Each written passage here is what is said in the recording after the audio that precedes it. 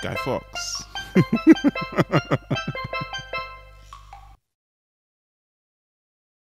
Currency is a medium of exchange that is accepted as payment for goods and services. Before currency was invented, trading was inconvenient and slow.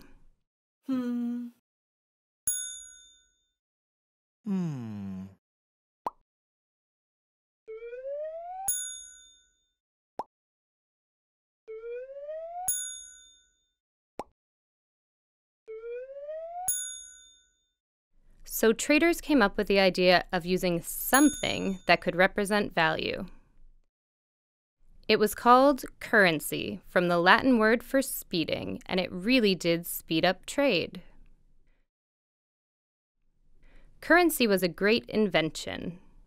Around the world, people used all sorts of things as currency: shells, beads, cocoa beans, nails, playing cards, coins, paper, whatever worked in their local market.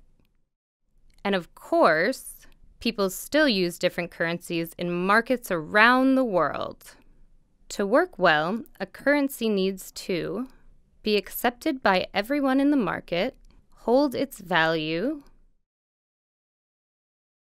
be durable, be divisible, be transportable, and there needs to be just the right amount of it in the market. Otherwise, people don't trust it and it loses its value.